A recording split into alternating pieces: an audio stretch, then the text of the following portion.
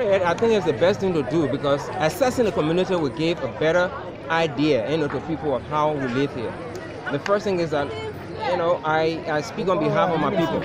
Liberians are very calm, and we all appreciate the coming of the security forces. As I always say, Ghana have one of the best security forces, the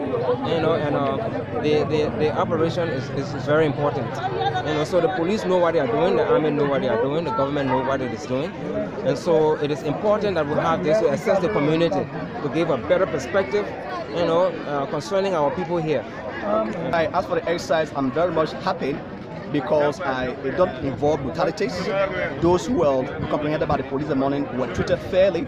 They were put on board the car, politely they were in the car, and so there was no resistance. And so I think the police are doing a good job.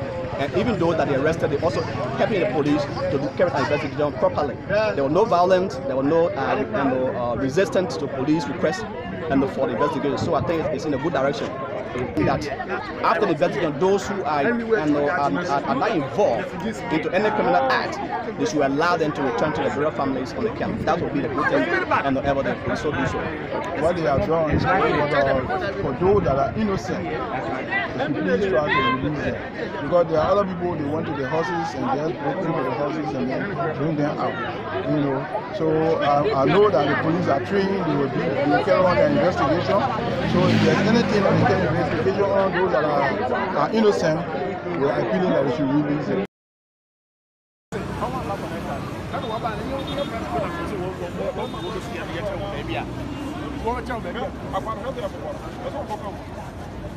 Oh, yeah,